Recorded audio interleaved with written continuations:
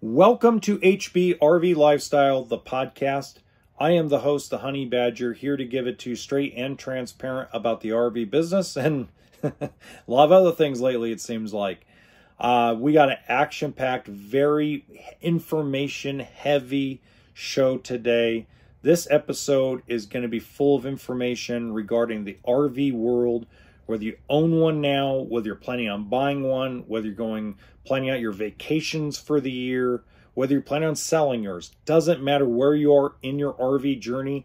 This episode is going to be very, very important to you.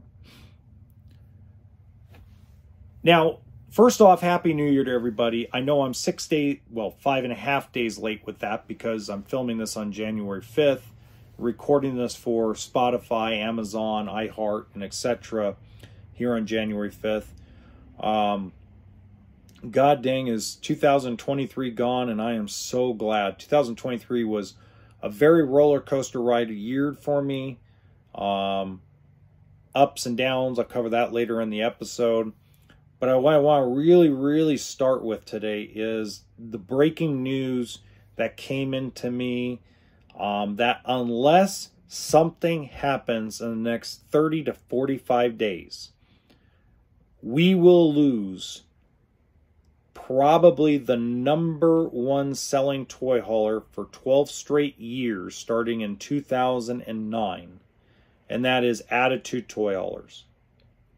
Eclipse Recreational Vehicles is within weeks, from what I'm understanding, of completely going out of business. It appears that, again, unless something changes drastically, it appears that there isn't enough investors that want to pay the premium to take over the business. I talked to one guy who was a potential buyer, an investor into it, and he's the one that gave me the information. And then his alternate partner, who's another person that has run a manufacturing plant, not in the RV business, but in another industry. And they were telling me that they actually submitted an offer to buy it back in October, and it was turned down. It's sad. It actually breaks my heart a little bit because there were a lot of bad things about Attitude, Iconic, and Stellar toy haulers. And it wasn't the look of them or the functionality. It was really the company was crappy towards dealer service departments and towards a lot of dealer principals, a lot of dealer owners too. Dallin was a fabulous guy. Don't get me wrong. I'm not bagging on them. I'm not talking crap about them. It's just a fact of life. You couldn't get any warranty claims fixed. So what dealerships used to do, so give you guys an idea. First, no, you know what? Let's go back a little bit first. Let's go back to the inception. So I'm going to give you a little inception, a little background if you don't know who Attitude Toy Haulers was. If you don't know who Iconic and Stellar was. So this manufacturer was actually started roughly about 2007 through it didn't really come to fruition till 2009. How would you like to start an RV manufacturer in the middle of the Great Recession? I mean, there's some 2006s out there. There's some 2005s, don't get me wrong. But it really didn't get going till after Weekend Warrior went out of business. The market share for Eclipse RV back in 05, 6, 7, and 8 was not nearly what it was in 09. And it just seemed, I don't know who got there first. I don't know if it was Kevin Flores that turned it around. I was good buddies with him for a long time until he left and went to another manufacturer a couple of years ago.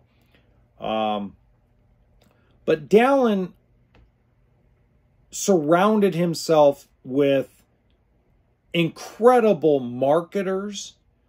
And then the one thing that would basically screwed every dealer up was he was the only manufacturer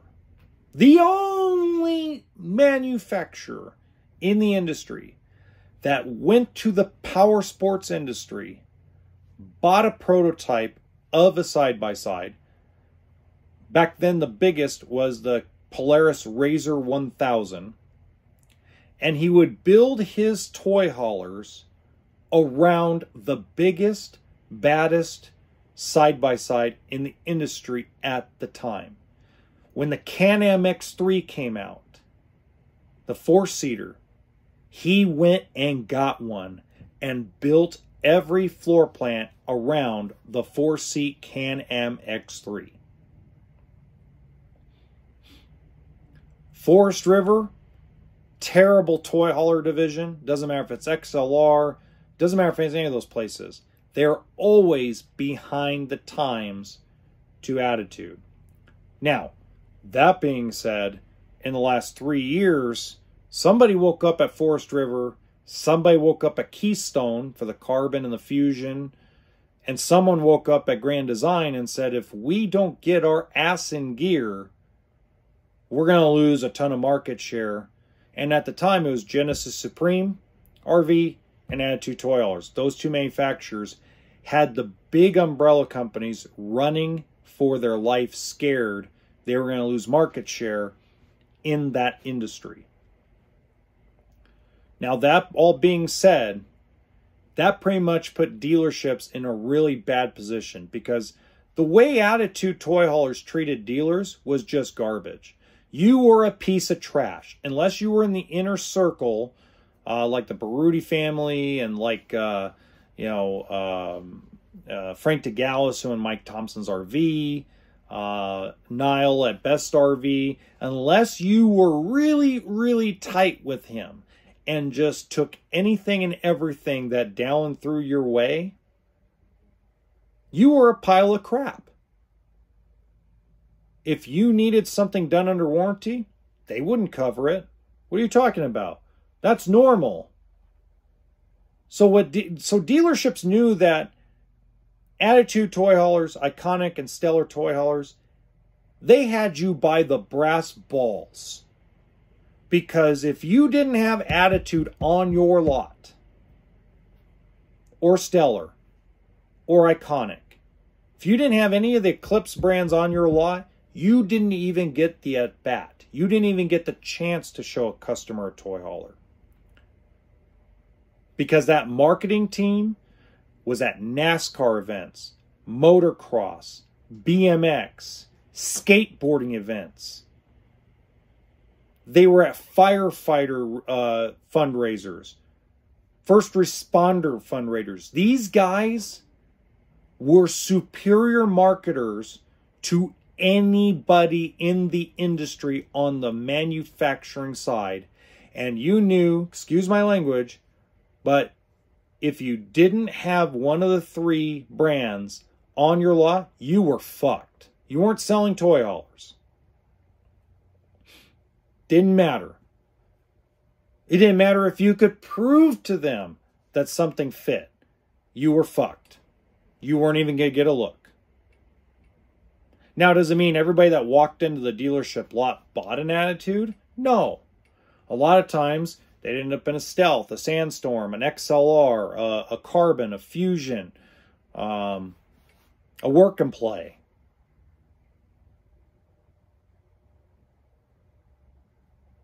But everybody was in a rush to catch up with Attitude.